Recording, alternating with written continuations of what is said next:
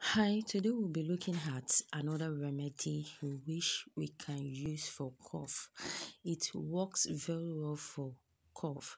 You know, is just a normal spice in which we do use to spice up party jollof rice. Some people also use it in their soup, it's not as thyme, yes, that normal thyme.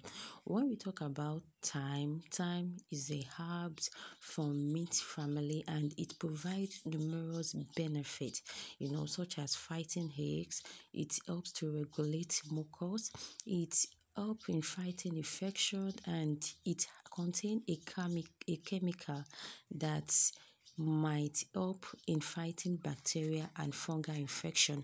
And also thyme contain antioxidants and it is very effective for that cough. Yes, it works very well for cough. What you just have to do is turn it into your thyme tea. Yes, add it into a boiling water, allow it to boil for like 5 minutes. When it's cool, add it into your cup. Then you can add a teaspoon of onion, although it is optional, but it works very well and it is very effective for cough. Thank you guys for watching. Bye.